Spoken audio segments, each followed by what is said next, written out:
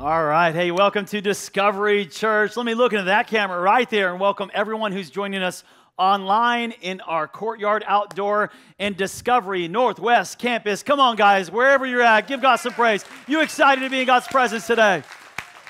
Amen. We're in part 4 of this series called Toxic.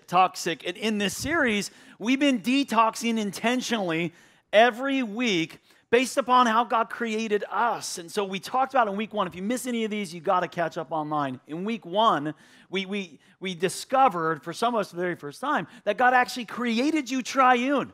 You may have heard of the Trinity, Father, Son, and Holy Spirit, but a lot of people don't understand that God actually created us in His image triune with a spirit, a soul, and a body. This creates, those 3 components create the whole self. The Bible calls it, okay? So what we've been doing is studying each one of those parts of self that God created that are absolutely important and identifying toxins that exist in the spirit, the soul, and the body in our habit life, and then spending that week with intentional focus of detoxing, separating ourselves and getting clean, man. And I'm hearing so many great testimonies from this. By the way, if you have a hurt or habit or a hang up, if you have some of those habits that are affecting you, that are toxic, that Pastor Sean did an amazing job with preaching last week, then please check out Thursday nights here at the Southwest campus.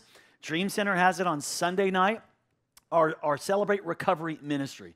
This is a powerful ministry for those that are dealing with those toxic habits that are destroying your body, and it doesn't stay there, does it? It affects your soul and your spirit. So if you have any of that, there's a safe place for you that you can get healing. You can find freedom at CER on Thursday night at this campus at 6:30 or Sunday nights at the Dream Center campus. Today, we're going to talk in the last installment of this series, a very important, easily overlooked area that some of us are getting poisoned by, our relationships. We're going to talk about toxic relationships.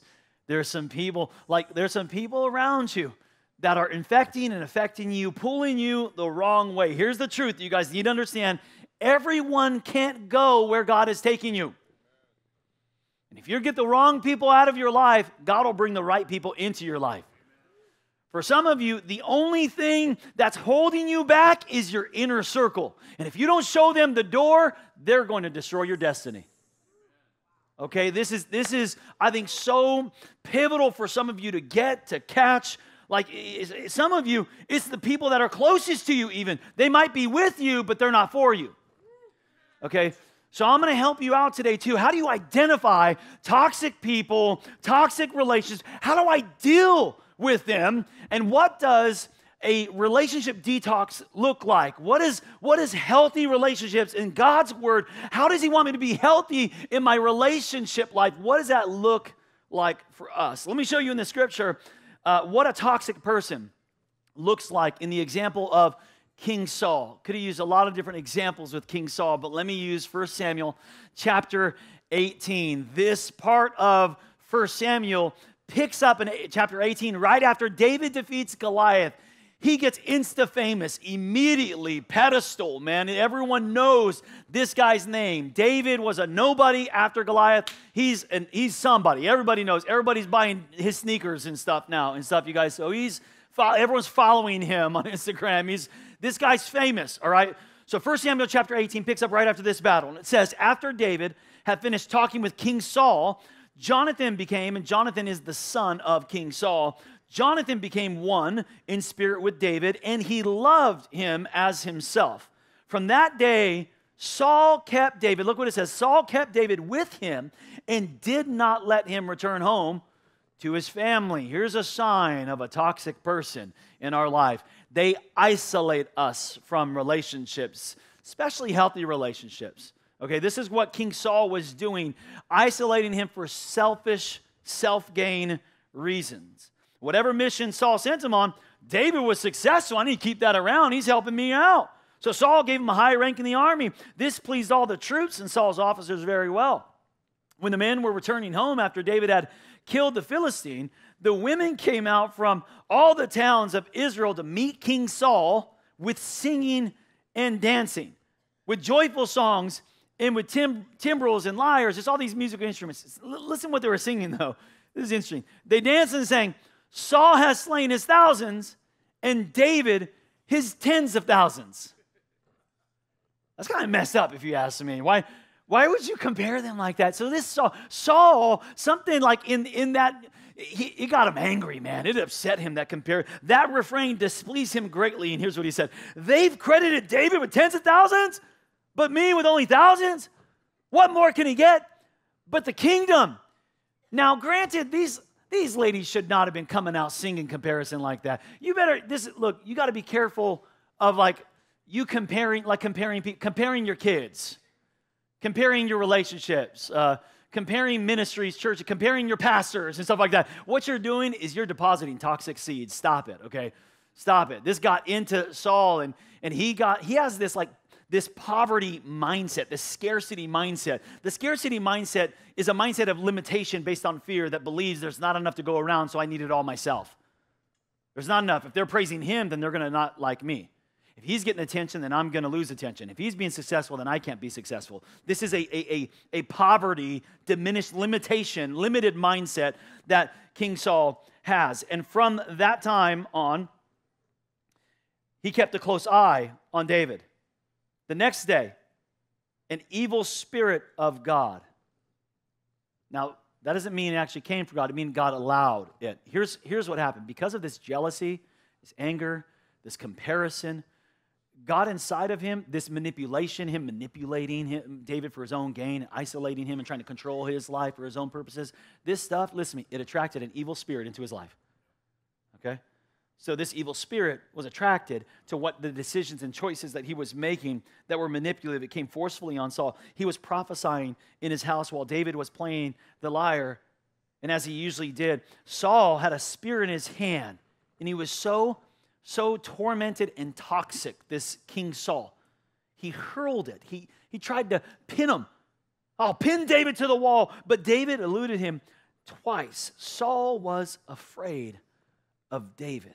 Here we see King Saul, and all throughout the story, if I had time to dive in, but I want to kind of get into some stuff, I would show you how King Saul was so toxic and the behaviors and traits that he had.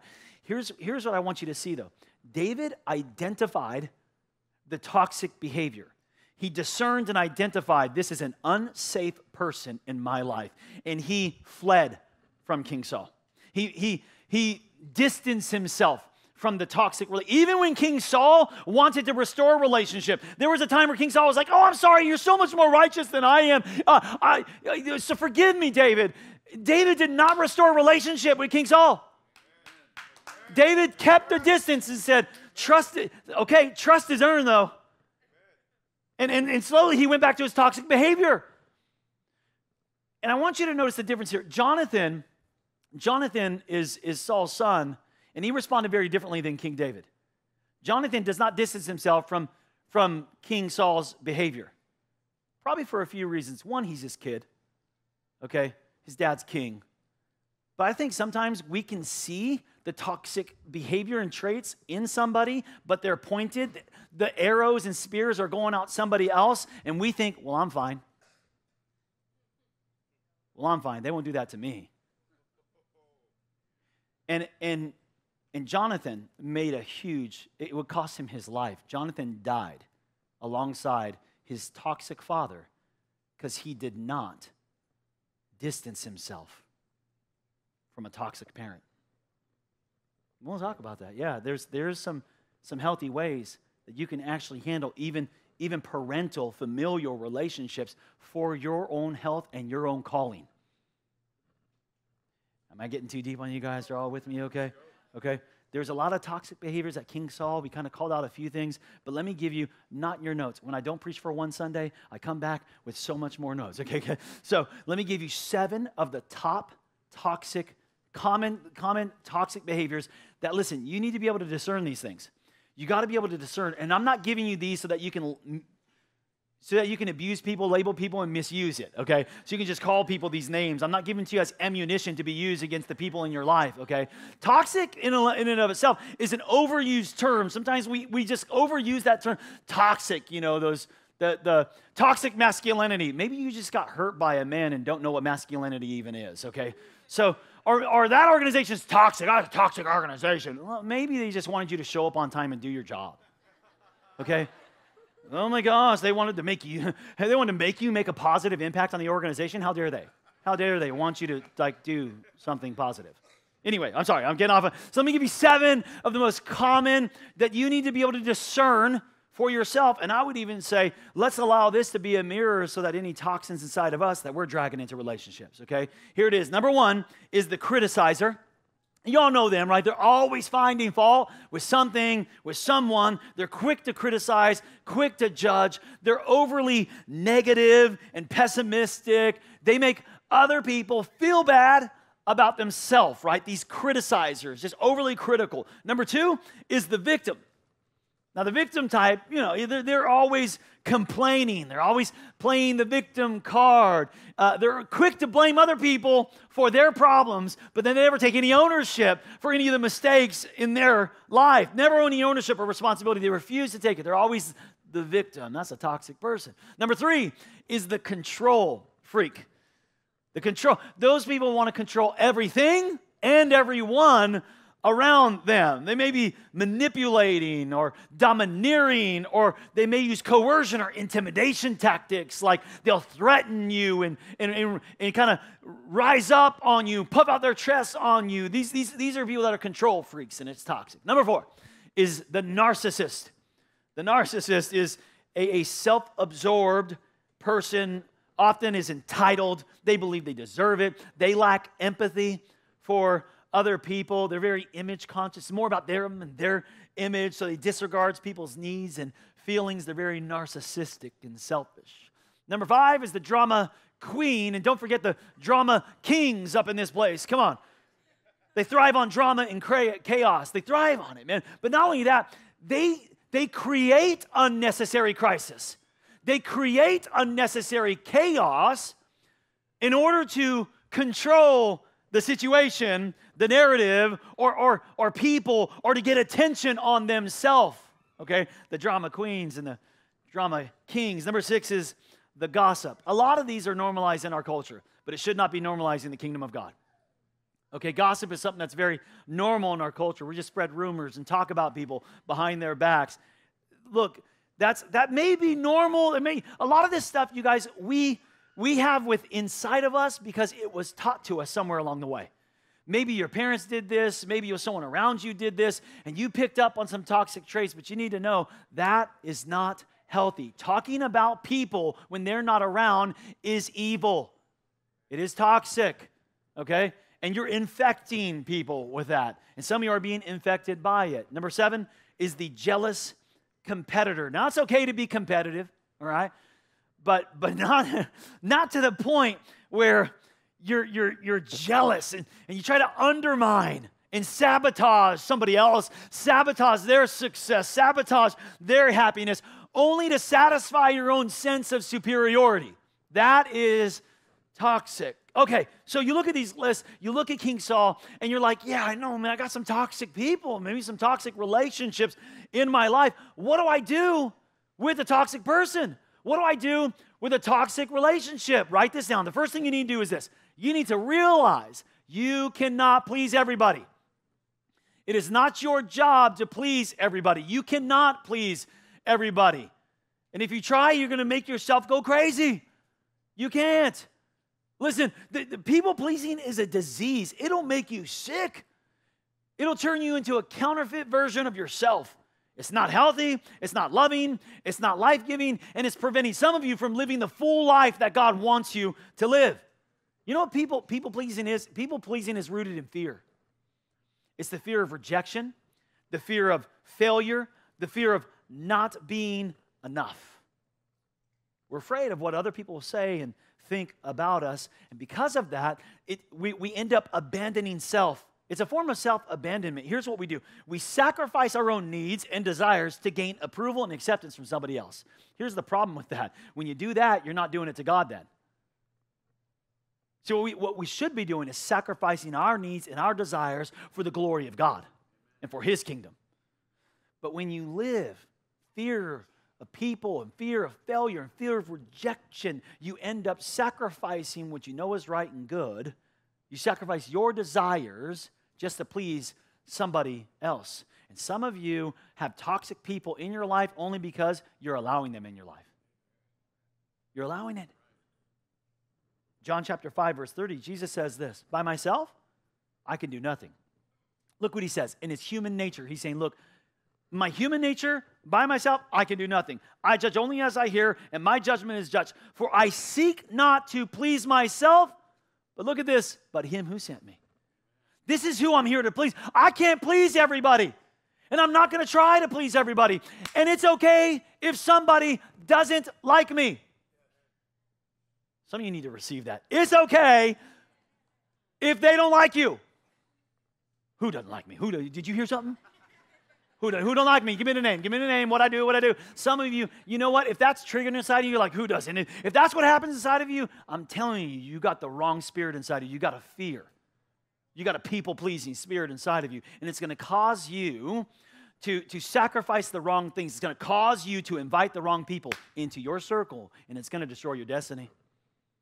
Okay? So you got to realize you can't please everybody. And then number two, you got to learn how to recognize these toxic behaviors, to discern it, to recognize it. Not everybody gets same access to your life. Henry Cloud, he wrote a book called Safe People. Safe People. You ought to read it. It's a great book. The subtitle is How to Find Relationships That Are Good for You and Avoid Those That Aren't. I love that. Some of y'all need that book, okay? He uses a biblical metaphor, though, to describe the different types of people, and there's four. He says there's four different types of people in your life, and you need to be able to discern what type of person they are to understand what kind of access they have, okay? So here's what he says. He says healthy relationships are like a flock of sheep.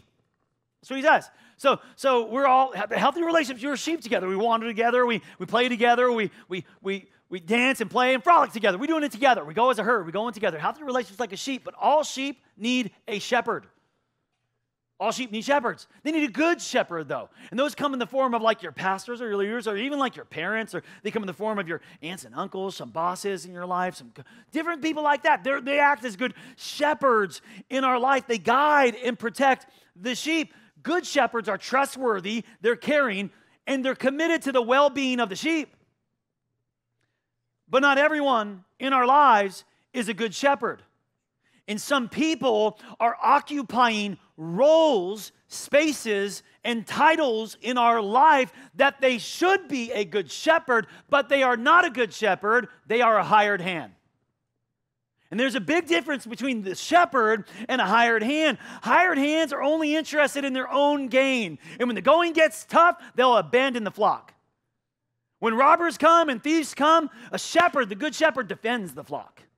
But the hired hand runs because he's interested in self-preservation and self-gain. Okay? And so there are some people in your life that occupy some of those spaces that I just listed right now, but they're truly not good shepherds. They will prove themselves over time. They may seem helpful and supportive at first, but ultimately you're going to see they're untrustworthy and unreliable. And you need to understand that. There are some people that are not good shepherds occupying shepherd roles. They're just hired hands. Okay? And lastly, there are wolves in this valley called life. There are wolves in this valley. People who are actively wanting to harm, destroy, discredit, devalue. And they may not be doing it for everybody, but to you, they're a wolf. And you just need to identify that. You need to be able to discern where the wolves are. You know what wolves, here's how you can know how to spot a wolf. A wolf always tries to isolate you from the flock. Okay? The wolf controls and coerces. The wolf has outbursts of anger and aggression, which, by the way, just because you have an occasional outburst or something doesn't make you a toxic person, okay? It doesn't make you toxic, all right? But you need to check this out. Listen, the wolf, when they tell the story, the shepherd is always the enemy. When you listen to the wolf too much, it's every good shepherd in your life, every parent, every mentor, every coach, the pastor, the leader, they're isolating you from the good shepherds in your life. You better be careful. The wolves, you need to understand how to discern them. Proverbs chapter 4:23 says, above all else, guard your heart, You got to guard your life. You got to understand some people can't come in this close. You can't touch, you can't get too close to my heart because everything flows from it. Listen, you cannot make a wolf a sheep. And you cannot make a hired hand a good shepherd. You can't change toxic people, but you can change how much power they have over you. Write it down like this. Stop trying to change them and change the nature of your relationship with them. The only way to deal with toxic people is to recognize their behavior and stop engaging with them. A lot of times we try to change, they're like projects to us. We think we can change them.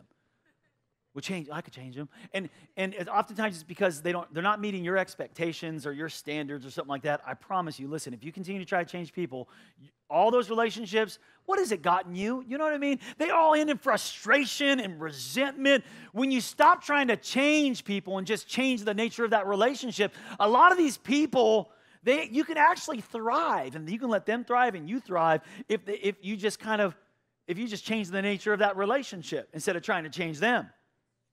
Proverbs 9 verse 8 tells us this wisdom. I love the Message paraphrase version of this. He says, if you reason with an arrogant cynic, you're going to get slapped in the face. Come on, you don't ever try to reason with a toxic person?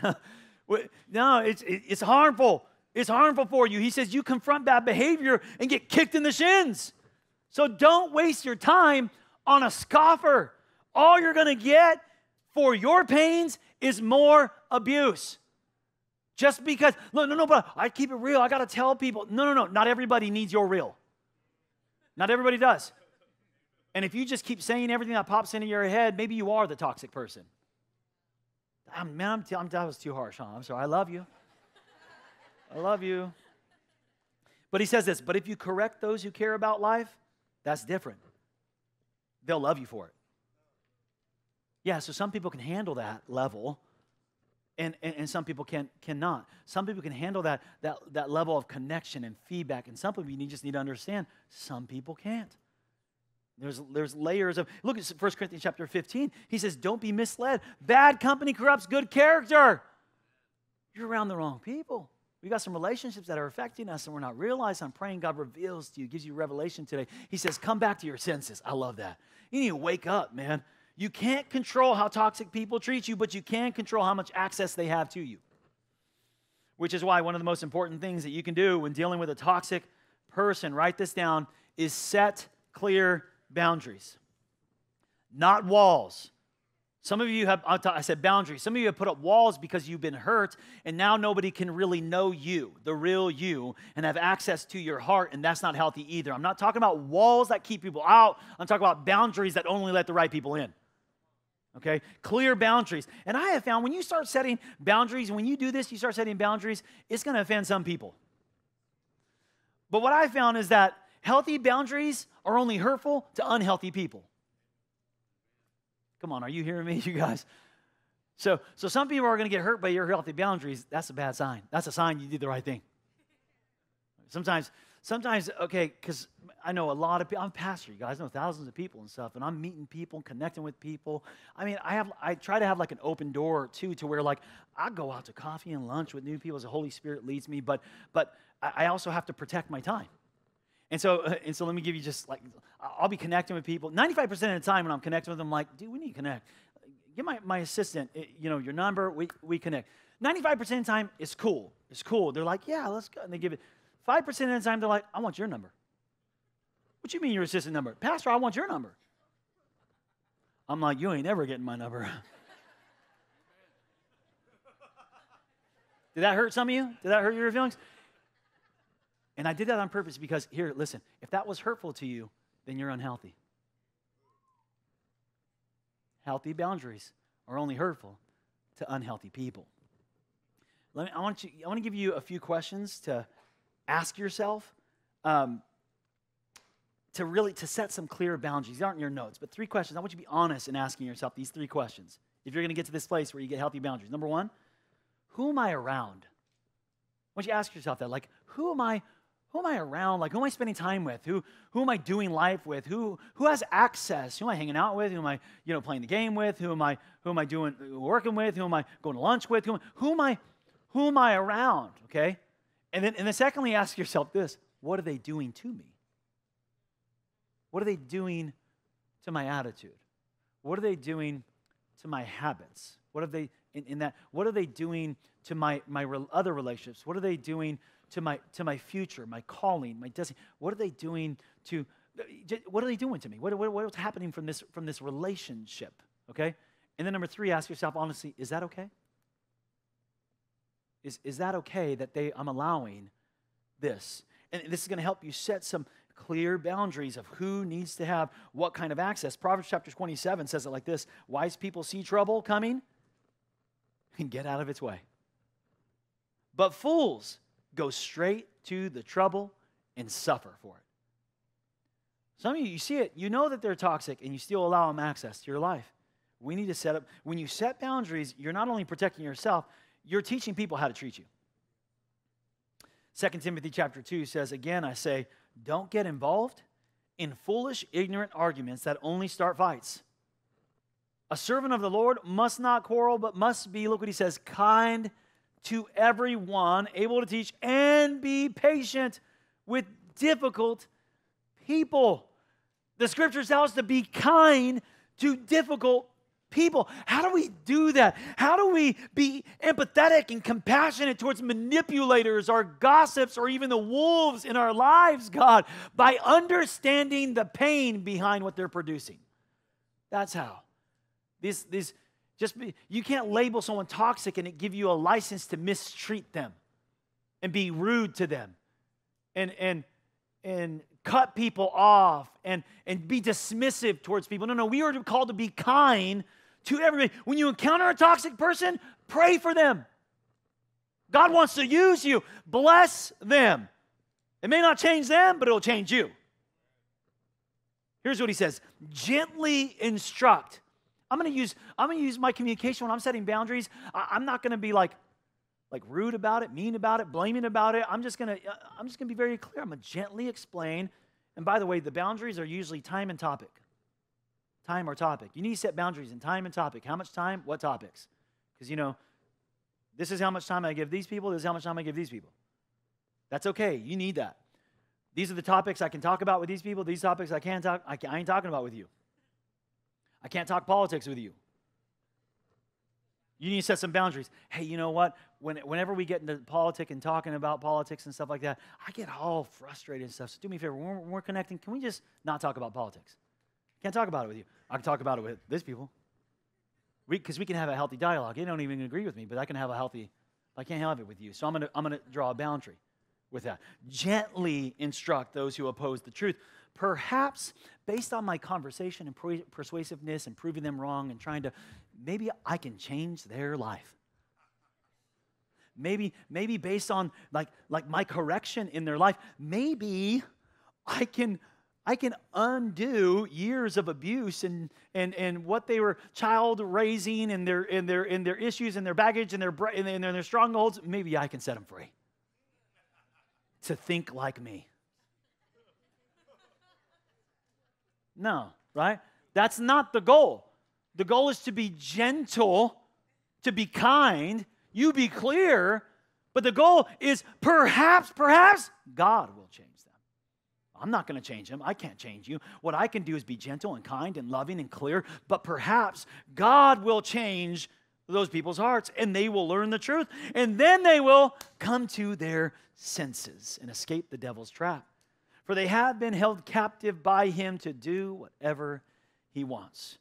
Okay, so what does a relationship detox look like? There's some people in our life that fit some of these descriptors and behaviors. What does it look like biblically? Like, what does the Word of God tell us? How do I have a healthy relationship? Because one thing to just remove, but I need healthy. So I'm going to help you today. This week, there's 4 relationship decisions I want you to make. 4 of them. And this week, I want you to focus on these 4 things for your relationship detox. And I'm telling you, some of you, it's the spirit, soul, body. You're doing good, but it's the relationships that are messing you up. It's your connections. 4 decisions. Here it is. Number 1, I'm asking you to nurture your most important relationships. There are relationships that are more important to you. There are relationships in my life that God has given me that are more important. My relationship with my wife, my relationship with God is more important. It's the most important relationship. My marriage, God has made me a parent. That's one of my most important relationships. My kids, God has made me a pastor and a mentor, and there's important relationships that I need to nurture. Here's what you need to understand. All relationships take work. All of them. And all of your relationships, think about those important relationships. All of those important relationships, they are in the condition they're in based on how well you have not nurtured them. Sometimes I talk to people and they're like, Pastor, my marriage is messed up. It ain't the marriage's fault. Like it's it's not the marriage's fault. Your marriage is in the condition it is based on how you treated and nurtured it. Okay? So it takes work.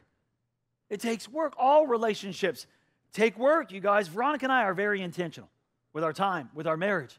I'm intentional with my parents in relationship, my relation with God. Listen to me. For your good, I prioritize my most important relationship. So I can be the best pastor I can be to you, I invest into my marriage. I invest into my kids. I invest into my inner circle relationships. I prioritize those relationships because if my marriage is off, I'm telling you, you ain't getting the best of me. All right? So it's to your benefit that I actually prioritize my most important. And it is same thing for you. It is everyone around you is suffering because you are not nurturing the most important relationships in your life. They take work, and you're giving your best work to the stuff that are not most important. You're giving your best time, your best work, and your best effort to the things that aren't best in your life. And so we need to identify what are those important relationships and nurture those things. 1 Peter chapter 4 says, hey guys, the end of all things coming near. It's coming to it. So what do we do, man, as it's getting closer? Well, let's be clear-minded and self-controlled so we can pray. But above all, love each other deeply.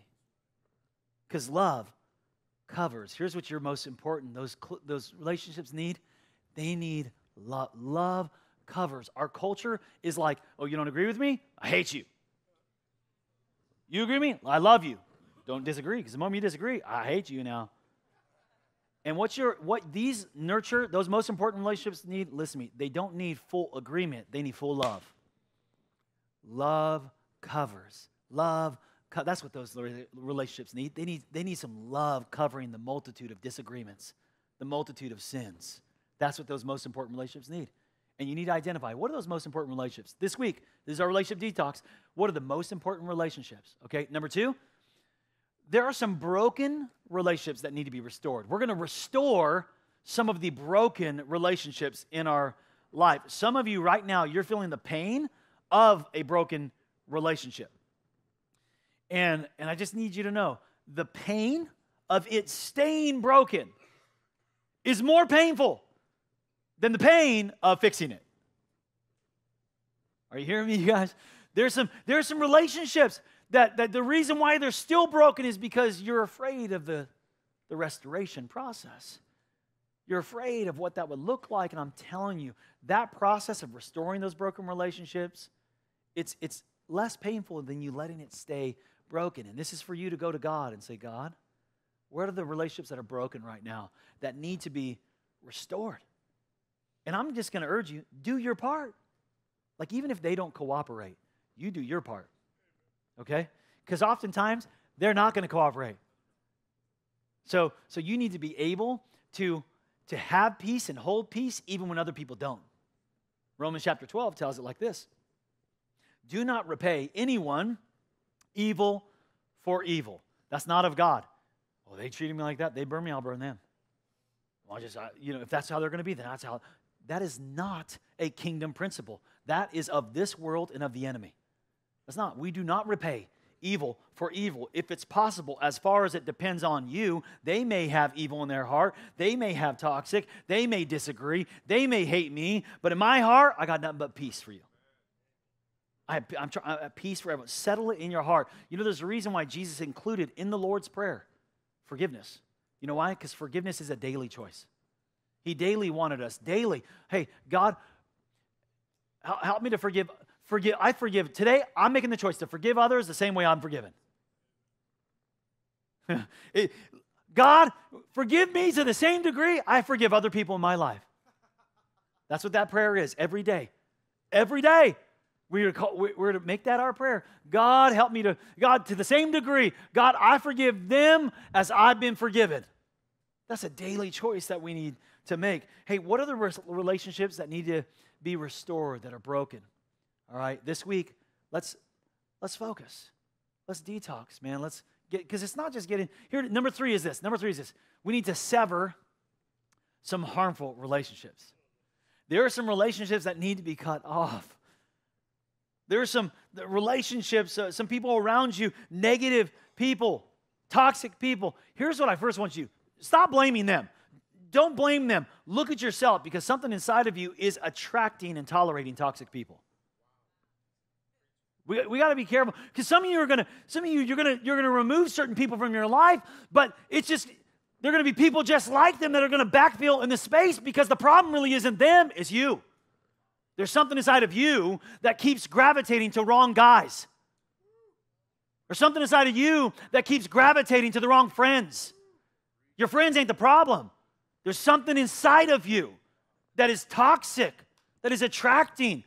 So that's why we got to backfill. It's not just severing. We got to backfill and make sure that God is working in our life, in our heart. Proverbs 27:19 says, a mirror reflects a man's face, but what he really is like is shown by the kinds of friends he chooses. Oh, yeah. So stop looking at them and look in the mirror.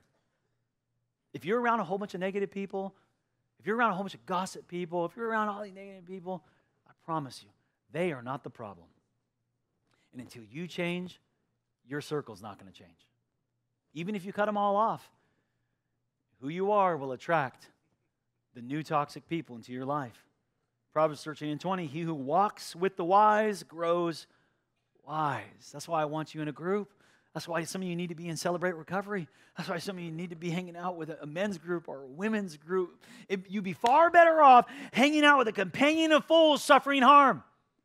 I'm telling you, you will suffer. You will get hurt. 2 Corinthians chapter 6:14 says, don't be yoked together. Don't have common fellowship with unbelievers, people that are living not like you. For what do righteousness and wickedness have in common, or what fellowship can light have with darkness? Now, he's not saying, oh, you don't believe in Jesus, I can't hang out with you. That's not what he's saying. Or what he's saying is there's just no commonality. What do you do with it? You get rid of it. You sever it. I'm not going to have that influence in my life. Some of you young people, you need to make some friend decisions. You need to stop waiting for your parents to dog them out of your life. You need to grow up and start making some friend decisions that are better. Proverbs 22:10 says, drive out the mocker and out goes strife. Quarrel and insults are somehow magically gone when they leave too. I'm telling you, like when Pastor Veronica and I set up some boundaries in our life, even years ago with our own family, we had to set up some boundaries in our life. It's amazing. There was a lot less fighting somehow around us. A lot less insulting and quarreling around us. Okay? You do what you got to do to have a healthy home, have a healthy marriage, have a healthy soul. I'm not telling you to cut people off. I'm telling you to set up some boundaries, though. Gary Thomas, he is another author, wrote a really amazing book called When to Walk Away. When to Walk Away. See, sometimes walking away has nothing to do with weakness and everything to do with strength. Sometimes we don't walk away like Jonathan didn't walk away because they're related. It's family. You're going to walk away from family. So Gary Thomas did this study of the Gospels and all throughout the Gospels and studied every time Jesus walked away. And he was surprised that how many times Jesus actually literally walked away from toxic people. That he did not allow toxic people to have a certain access into his life. That Jesus modeled something for us, that it's okay to walk away sometimes. And some of you need to maybe prayerfully consider walking away from some toxic relationships. And then lastly, number 4. Y'all getting something out of this, you guys? Are you all with me? Yeah. Number 4, we got to initiate some meaningful relationships. Meaning, there are some relationships I have that I need to set boundaries. There's some relationships I have that I need to distance, that I need to remove. But there's also some relationships, listen, I don't have that I need.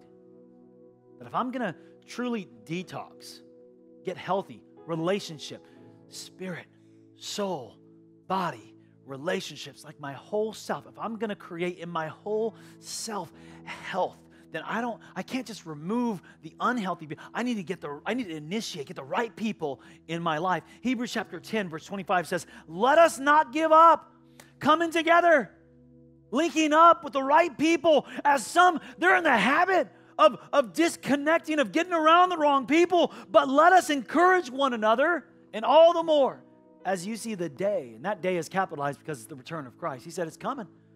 So let's link up. Let's make sure we're around the right people. We're getting together with the right people more. There's I believe 4 relationships that you need to initiate if you really want to have a healthy. All 4 of these are relationships you need. You need these. When we talk about the backfill, the vacuum, if you remove, you got to put the healthy things in. Through the scriptures, we see 4 relationships every follower of Jesus needs.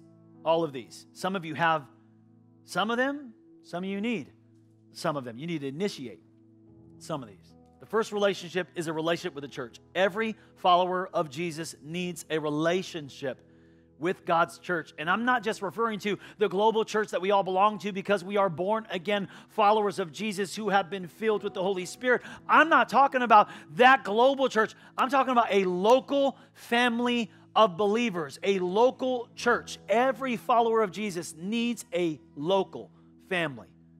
That's biblical.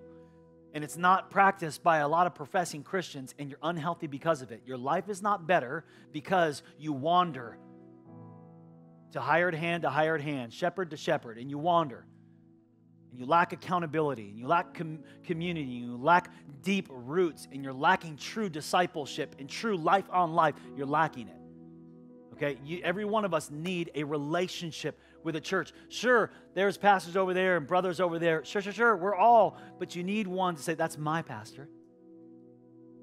And those are my brothers, but this is my brother I'm walking with. This is my herd. This is my herd. You need that. You need it if you're a disciple of Jesus. If you want to be healthy, you need it. Okay? Number 2, you also need a group. You need a group where you can be honest and real with people. Where you can be yourself, where you can actually talk about and process what God. So earlier in the service when we were praying, man, and I was like, you're letting things go and God was imparting into you. And even today, throughout this message, God is imparting things into you. If you get around some other people and you process that word and you say, man, this is what God said. This is what God said. What did God say to you? What did God say to you? And this is what God said. Oh my gosh. You know what we're doing here is we're just cultivating the soil. This is what we're doing. I'm cultivating. I'm talking about the word. I'm talking about that word. I'm cultivating it. Some of you never cultivate the word. You don't process it with your brothers and sisters. And so the word sits on the top of the soil of your heart. And Jesus told a parable of the seed that sits on top of the soil. And he says, when the seed sits there and doesn't penetrate, when it doesn't go deep enough, the enemy comes and takes that revelation. It bears no fruit in your life. If you want to be fruitful, where the word of God, the revelation of God, the impartation you're receiving, there's outcome and there's fruit, and you see it just affecting lives and mindsets and relationships, and just you got to process it with people. So you need a relationship with the church. You need a relationship with a group. Get into a group. Number 3, you need a relationship with a team. God has created you to make a difference. He has given you gifts, abilities, and strengths to make a difference. Here's what, at Discovery, here's what we say a healthy disciple of Jesus looks like. It's someone who is loving God, loving each other, and changing the world. Okay, that if you are lacking in any one of those domains of a disciple, that's what they are. They are domains of a disciple of Jesus. Just like spirit, soul, and body, in any area that is toxic will affect all the others. If any of those areas are not healthy, you love God, you're making a difference, but you got no community, you're not as healthy as you think you are. You love God, you got community, but you ain't got no team where you're serving, blessing others, where God is using you with the kingdom of God, with your other brothers and sisters to make an impact for His kingdom and glory. Not just your paycheck, but His kingdom and glory, His kingdom advancing. If you're not doing that, you're not as healthy as you think you are. You need a team. And we make it really easy here at Discovery to try to get you connected to the church, the team, your gifting. There is a class today at 3 p.m. We call it Discovery Track. It's just a track we designed to help you kind of become a healthy disciple of Jesus. And if you've never been to that, I teach track 1. I go over our vision and our values as a church, our beliefs, so that you can prayerfully, could this be the church I'm going to link up with this church?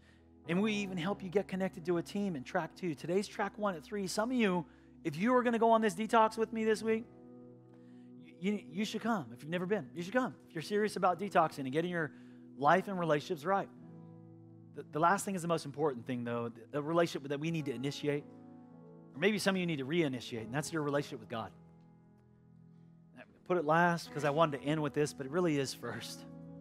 Some of you today, in order to get healthy in your relationships, the relationship you need to initiate, listen to me. Don't check out on me. Listen, before you go make your relationship decisions that God has already shown you today, and He's going to show you some more as you process this word. Before you go make that decisions, the most important decision that you need to initiate or reinitiate is your relationship with God. You need to get healthy first. You need to get your spirit healthy. Hey, thank you for watching the Discovery Church YouTube channel. Don't stop here. Join the Discovery Online family every Sunday. Subscribe to this channel so you don't miss a single video or live stream event, and share it with a friend. You can also support the ministry by clicking the Give button to help us continue to reach people around the world for Jesus Christ. Thank you again for watching. Go love God, love each other, and change the world.